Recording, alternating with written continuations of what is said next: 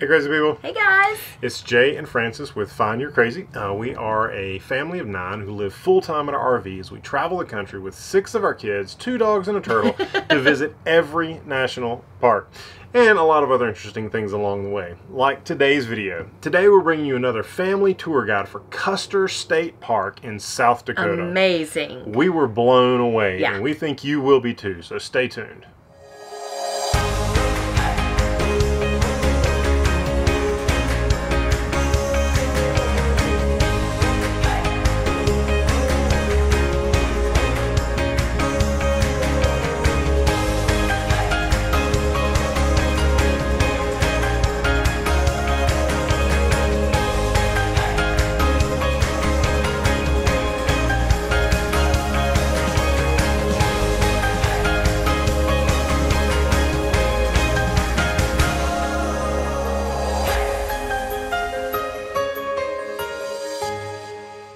So this is our family tour guide for Custer State Park, a place where we had an amazing time as a family. And we want to help make sure that you have an amazing time when you visit with your family as well. So throughout this video, we're going to share our must-sees as well as our family pro tips that'll help you have just as amazing time as we did. But you might be wondering, if you follow along with us regularly, that we had been heading to Rocky Mountain National Park. That was our goal. And after we left Hot Springs National Park in Arkansas, we have been making our way out west to those beautiful Rockies. And so you may be wondering, why in the world are you in South Dakota? Well, the wildfires broke out and there was just too much smoke. Our son has asthma, so even though it might have been okay for some people, it was really, really difficult for him. And so we decided to go ahead and head north, and we hit all the way through Nebraska, and we hit Custer State Park in South Dakota. And I'm going to tell you what a place to go to head from the wildfires, because it was amazing. We knew we were going to stop there. We had planned, we were headed to Wind Cave National Park to check off another one of our national parks, and so we knew that we were going to stay in Custer and see some of that, but we just weren't prepared for how much the Black Hills had to offer.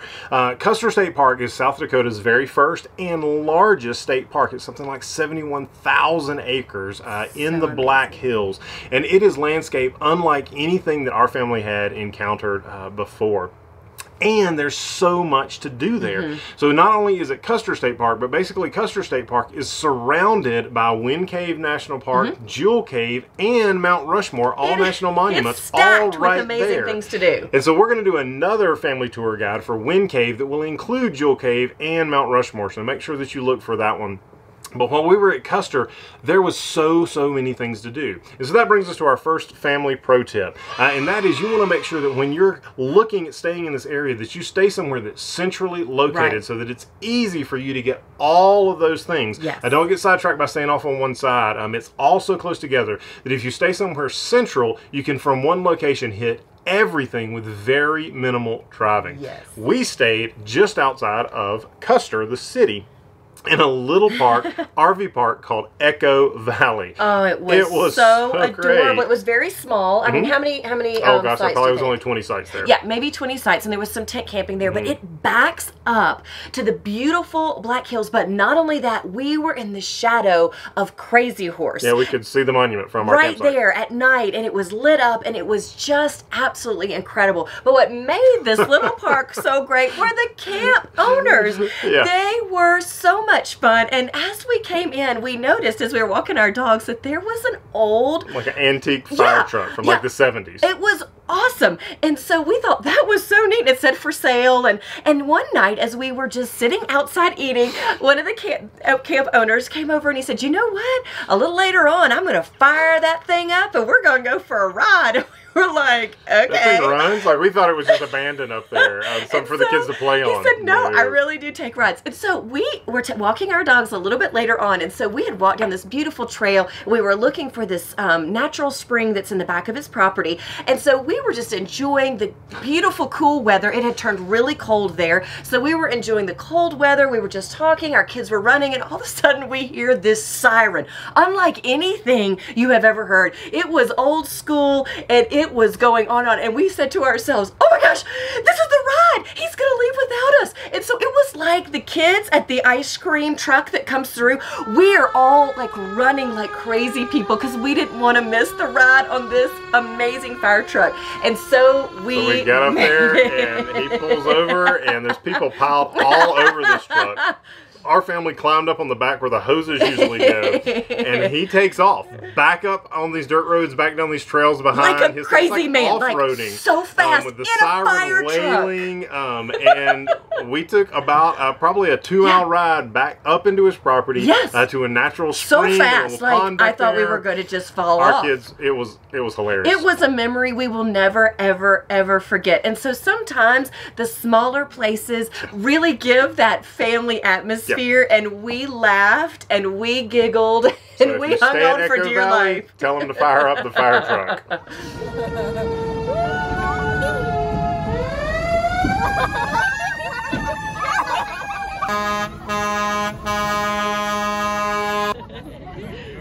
Joe, what are you in? Are we riding a fire truck? So when we finished up with our crazy ride, we were ready to go explore Custer State Park. And really, you can kind of break Custer State Park up into kind of 2 main categories. So you've got some amazing hikes and some amazing drives. And so for the amazing hikes, we by far were blown away by 2 that really, honestly, of all the hiking that we've done, and we've done a lot of hiking, we have. The 2 of them probably rank in our top 5 across everybody in the family. They were unbelievable. The first one is Sylvan Lake. Right in the middle of Custer, there's a little lake called Sylvan Lake, and there's a trail that goes around it. It is a super easy trail. It's paved completely on one half of it. The other half is all very level. There's one little spot where you go down maybe 50 or 60 steps, but that's only so you can see the bottom of the dam, and then you go back up. Amazing rock formations and the all boys around it. love, if you have boys or kids that love to rock climb and rock scramble and kind of just get involved in that, you can get off the trails. There are so many beautiful boulders and different types of landscapes, from little waterfalls kind of snuck up in areas, from trees that are hollowed out that you can sit in.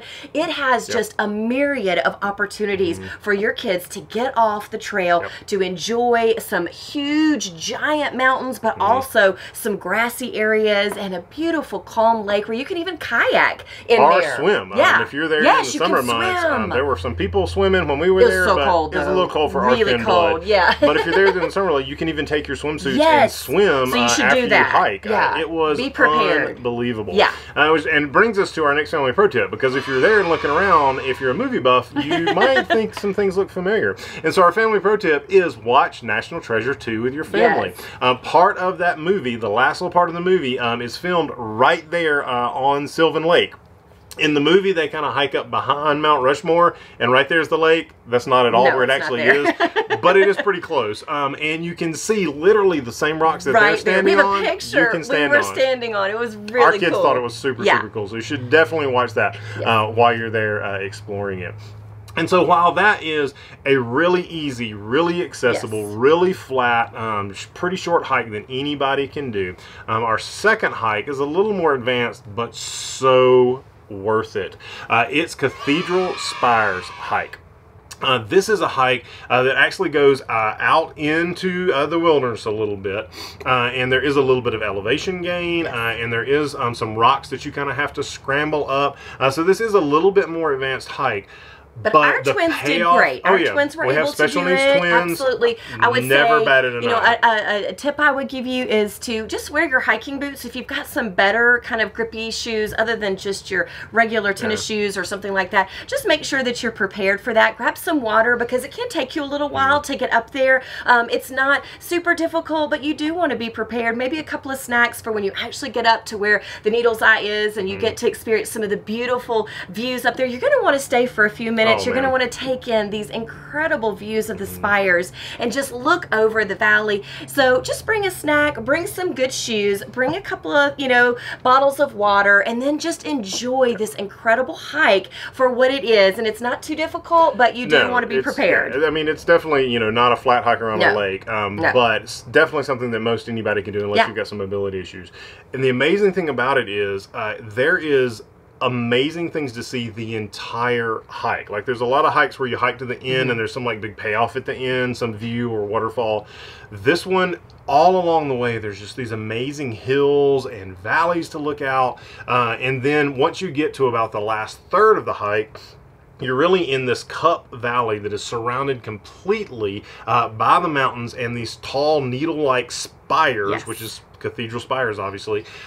It was unbelievable. Our kids just kept looking around. We just kept saying, I can't believe that this is still a part of this hike. It kind of looks like something out of Lord of the Rings or something like Narnia. I mean, pretty epic. Just really epic, and it's all the way around. But I would also tell you that when you've gone to the edge and you kind of see the sign and you're right there, go further. Keep going down, because then you can kind of look over and just see all throughout the Black Hills. And so just kind of keep going until you can't go anymore. We met a couple and they said, oh, I think we're done. Is this the end of it? We said, no, you need to go a little bit further. Yards, yeah. So just keep going as far as that you can, and you'll be really rewarded with some beautiful views of the Black Hills and overlooking the spires, the mountains, and just all of the beauty that is in Custer.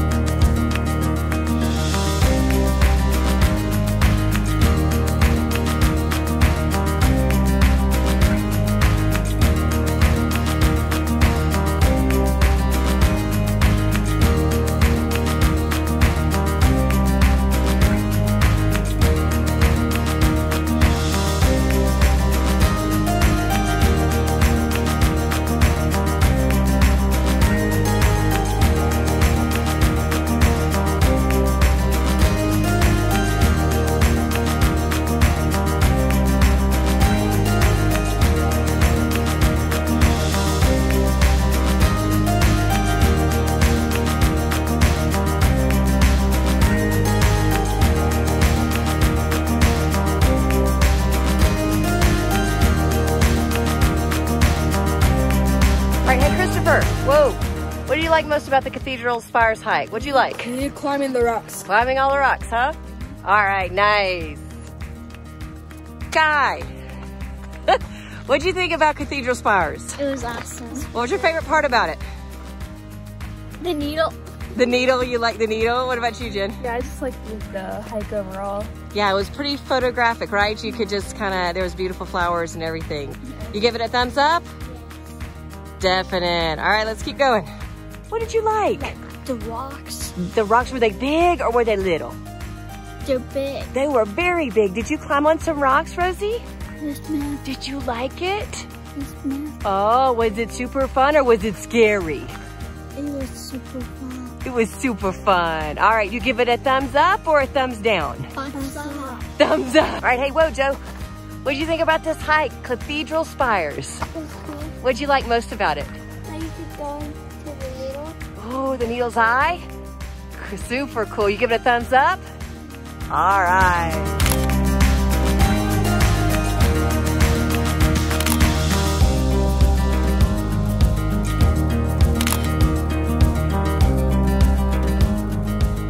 So once you've done hiking, or if hiking's not really your thing, you're still in luck because there are some unbelievable drives in Custer State Park.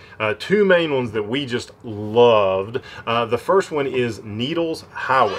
If you're going to hike Cathedral Spires, it's actually right on the Needles Highway. Like halfway through it, you're going to pull over to the trailhead. And so you're going to do it as you do the hike. We drove part of it, hiked, and then drove the second part out.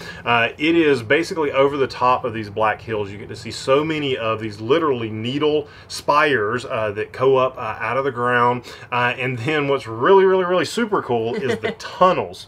Yes. Specifically, Needle's Eye Tunnel, which is a really tight tunnel. And so our next family pro tip is if you've got a bigger vehicle, make sure you check the specs before you go. Big they're Red listed. had to like suck in. I mean, like Big Red. Our kids were like, Dad.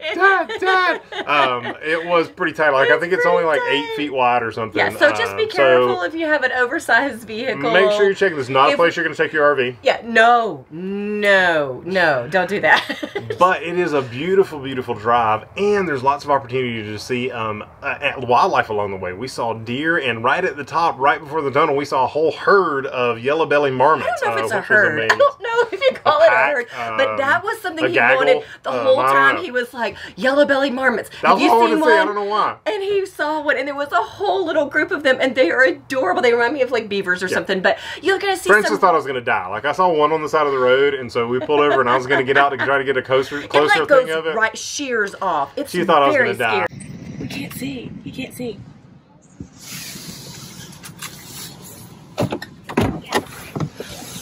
Hey, don't be like elves.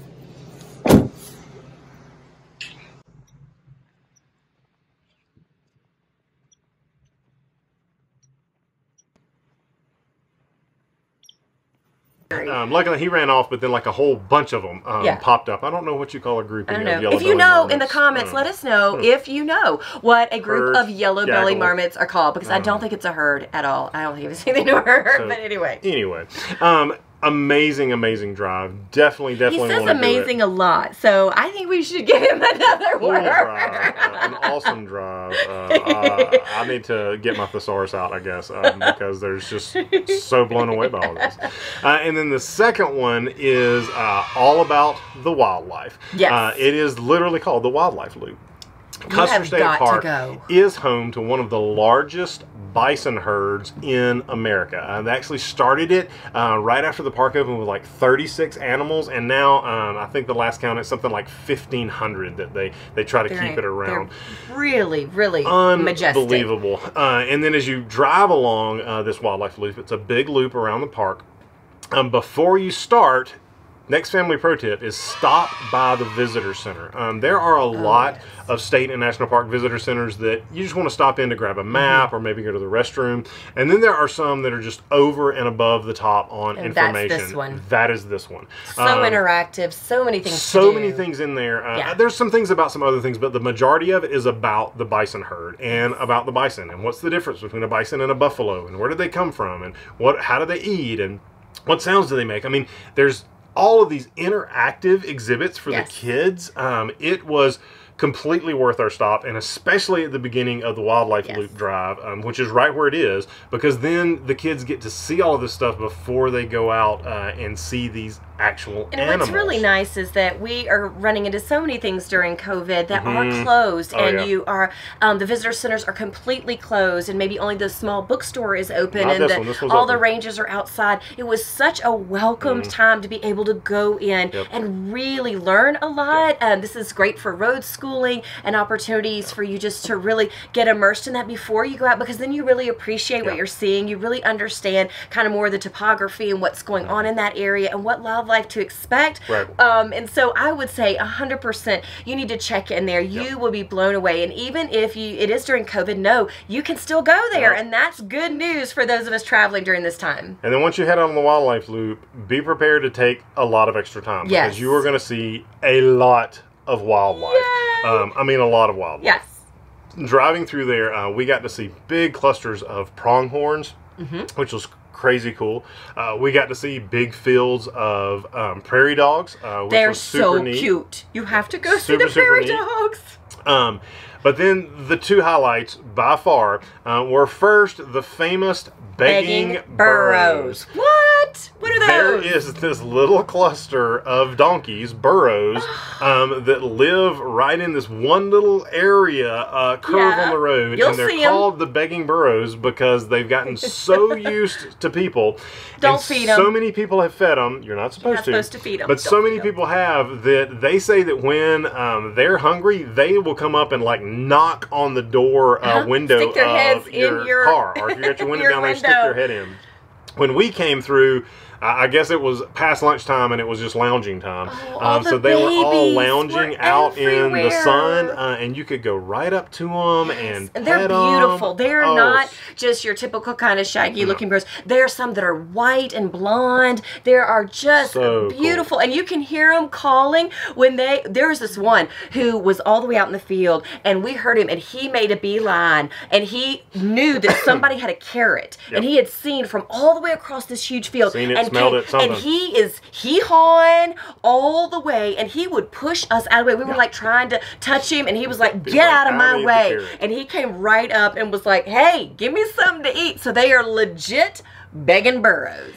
So much fun. Kids Our kids loved it. it. They weren't scared at all. And then the number one, of course, is the bison. Bison. The bison herds. As we were driving along, we passed first a couple of like little individual males. It was getting close to the rut, and so I think they were just kind of ostracized from the herd.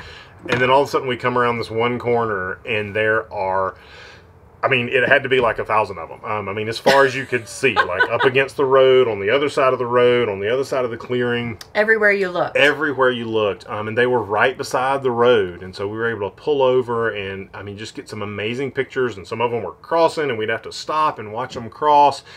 It was so cool. I mean, we sat there for forever. And we thought that was it. We were like, cool. We thought we were done. We saw some bison. This is awesome. And then...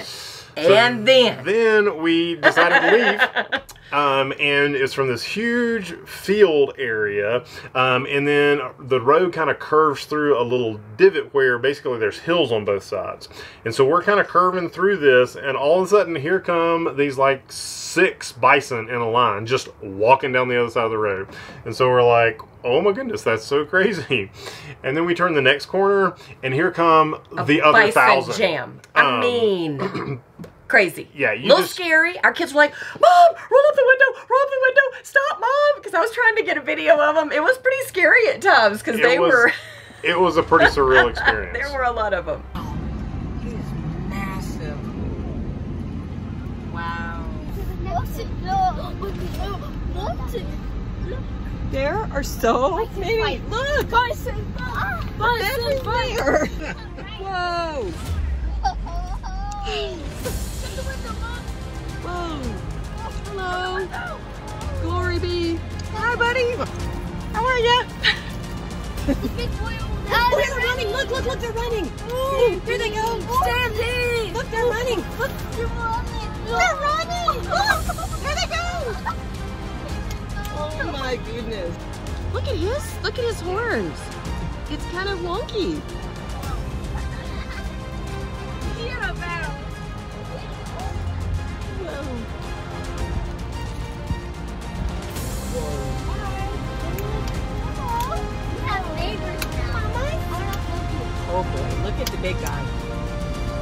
the window.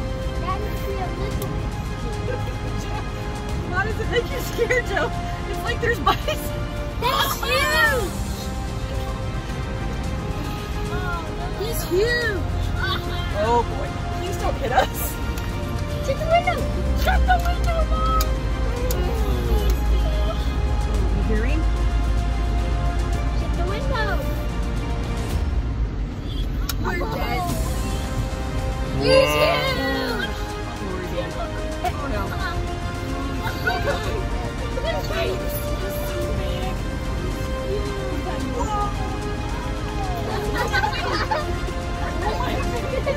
Wait, there's still more coming!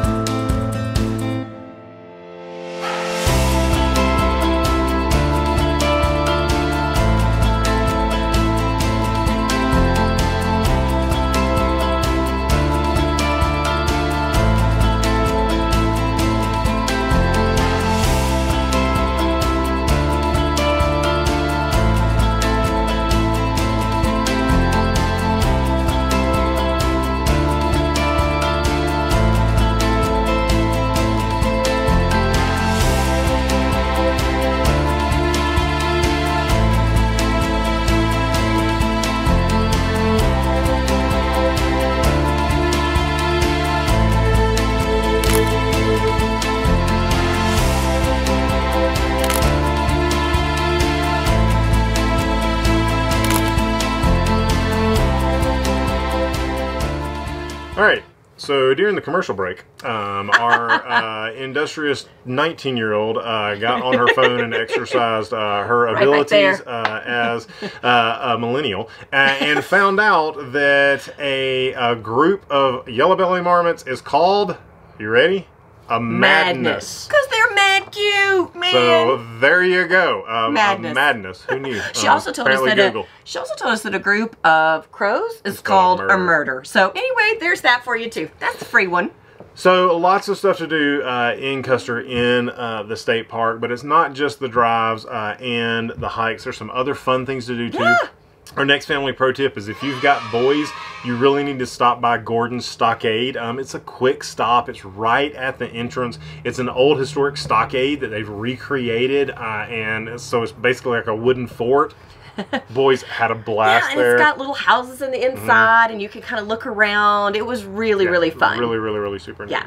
And then if you have horse lovers, which my daughter and I are, we are horse lovers and we're horse riders. And so we looked around for the opportunity that someone, one of our friends, Diane, shared that she had gone horseback riding through the Black Hills, and that lit us up like a Christmas tree. Yeah. We were super excited. And so we took the opportunity right down from Echo Valley was a little stable where we were able to go on an incredible trail ride about an hour and a half to 2 hours up through the aspens. Nice. All the way, and it was during fall, so this is the time to go when all the aspens are turning the beautiful shades of yellow, and we were able just to kind of get out and enjoy a quiet, beautiful trail ride where we saw deer and coyote and lots of fabulous things. And so if you have a horse lover, you should get out of maybe the traditional things and look for a trail ride, because they can do beginners all the way up to those who like to take a half day or even more than that trail ride.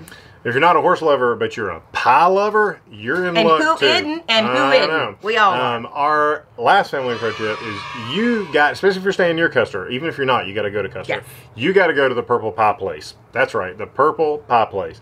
It is all about some pie. I think they've got ice cream too, which some of our kids got, but the pie is where it's at. All kind of different pies. Rhubarb, yummers. I got a rhubarb strawberry pie. Yes. Never had that before. So good. Amazing. What? Are we smiling or eating? Is this a photo or Just eating. Video.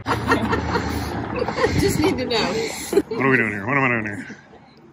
They have pies that they have every day, and then they have rotating pies. So if you're there more than one day, you should go back multiple times.